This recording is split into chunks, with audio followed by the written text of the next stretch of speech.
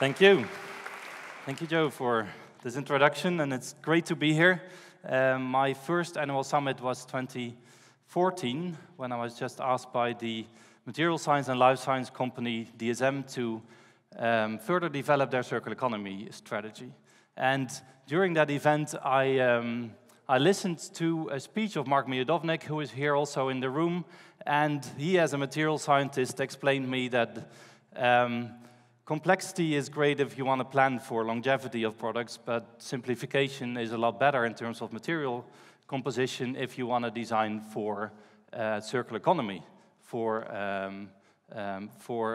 looping those materials. And this is one of those slides that shows the amazing capabilities of us humans developing materials, but also the challenge that we gave ourselves in bringing those materials back.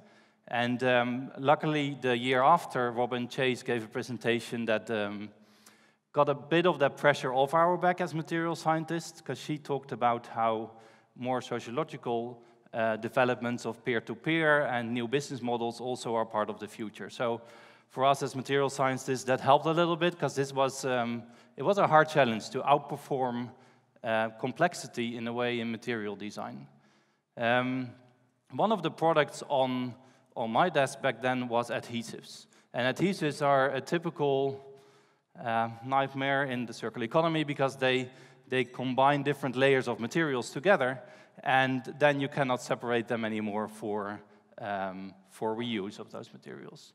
So you can imagine how lucky I was, or how happy I was, that an entrepreneur knocked on our door, and he asked us, can you develop an adhesive that can decouple on demand?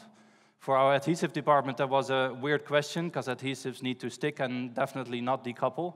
But a couple of months later, they found an adhesive that if you expose it to a frequency, it decouples.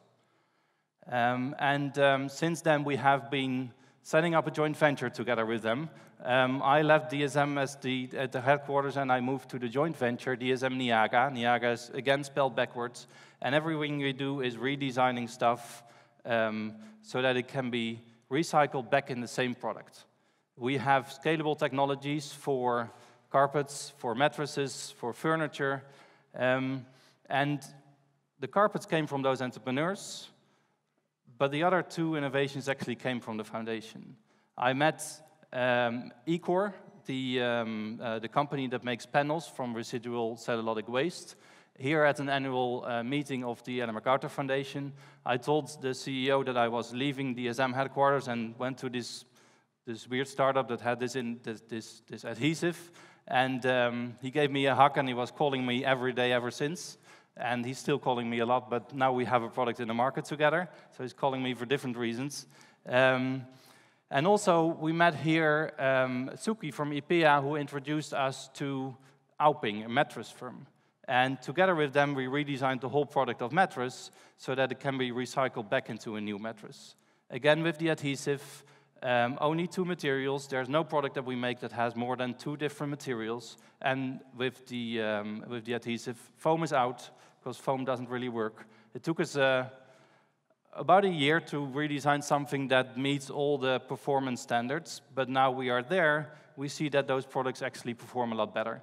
They perform better on manufacturing, they perform better on hygiene. You can maintain them rather than throw the whole thing away. If my tire is flat, I don't throw my whole car away. We do that with mattresses, and that's no longer needed. So we bring all those products, hopefully, into our rooms. We are inspired by the top 20 landfill items. We love bulky, complex products.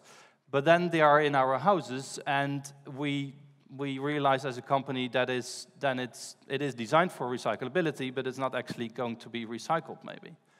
So how to make sure that it actually gets recycled? That might be part of our scaling challenge as a company.